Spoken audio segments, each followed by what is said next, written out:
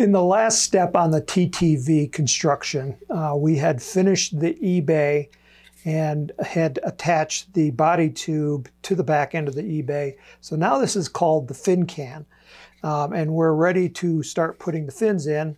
So we're on step number 29, and the first thing is to lightly sand the surface of the wood with some light sandpaper, just to smooth it out. This is basswood, so it's already pretty smooth.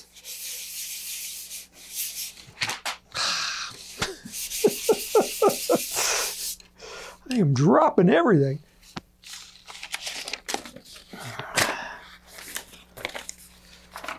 Oh, my instructions are out of place now. Okay, so.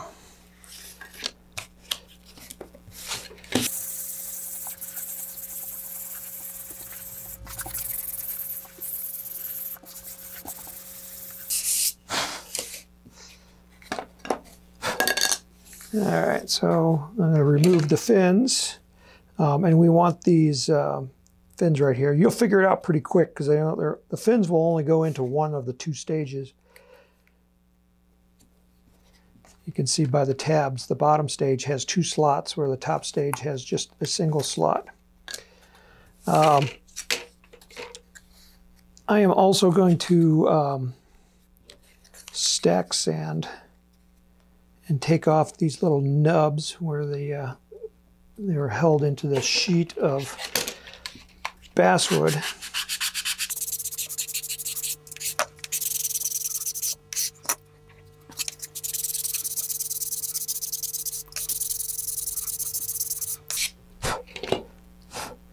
Just be careful on this bottom tab. We don't want to take off too much. Just want to lightly do that just to remove that raised tab.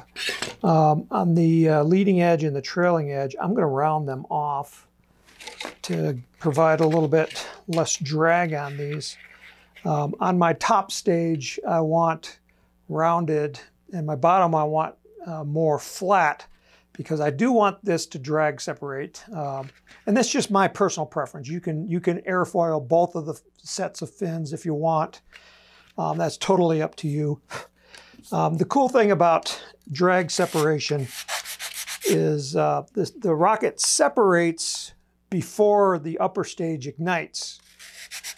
And it's a cool effect. People like seeing it. It's kind of like keeps you on the edge of your seat, which is why I do it. It's not necessary, and there's really no performance advantage, not for this kit.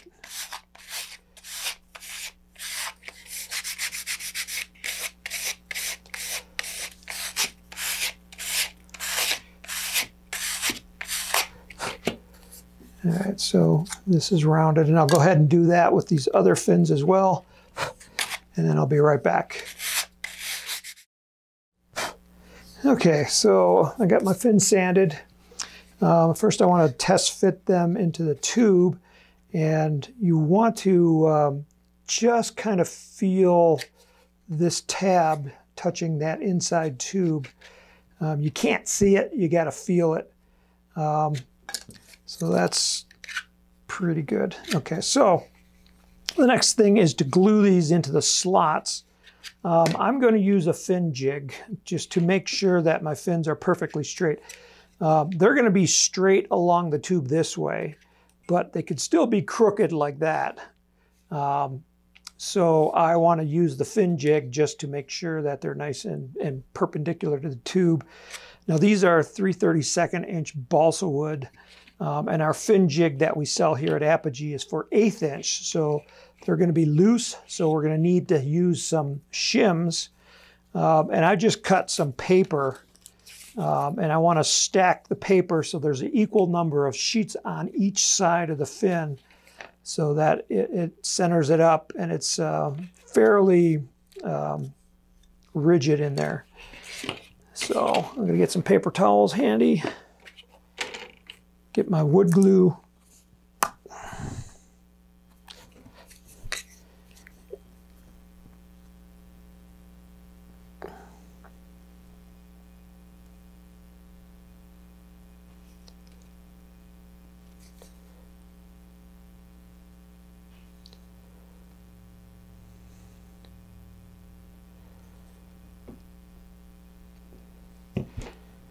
Okay, put that into that slot. There's gonna be a little bit of excess, just take that off. We'll put on fillets after this glue dries.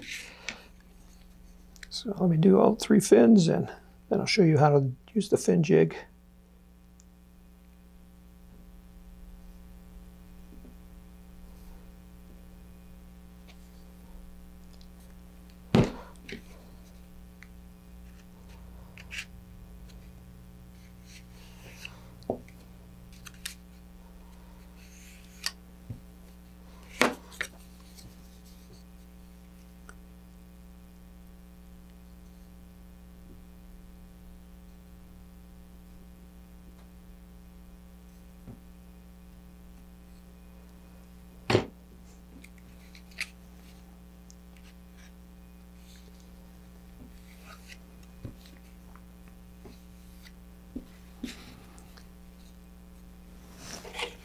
Okay, so the fin jig.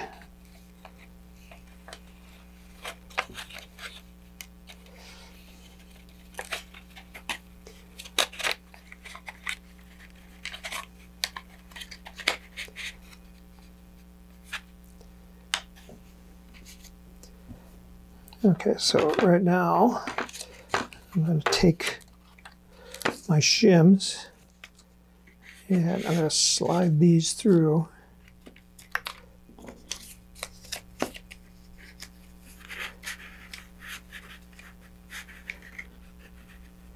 Just like that. Just keep them out of if there's any glue that's oozing there, just to make sure that you don't glue the shims to the tube.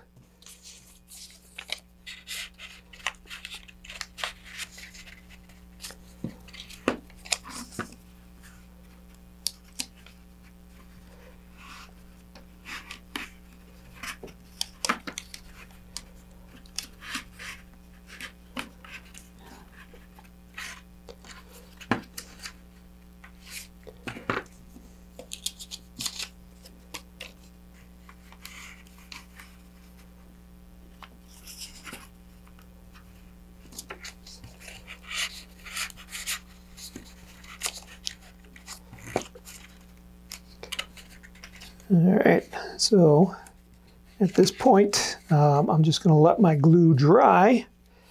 And in the meantime, I can actually go ahead and in our next step, we're going to glue the launch lug onto the longer tube. And there's a nice rectangle right there.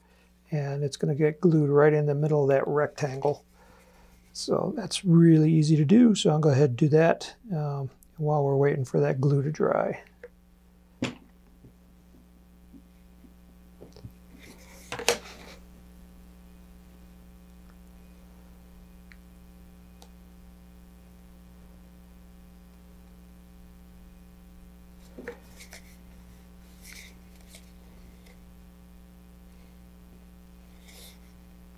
Okay, so in the next step, we'll go ahead and put the fin fillets on after this is dried, and then can start with the rest of the rocket.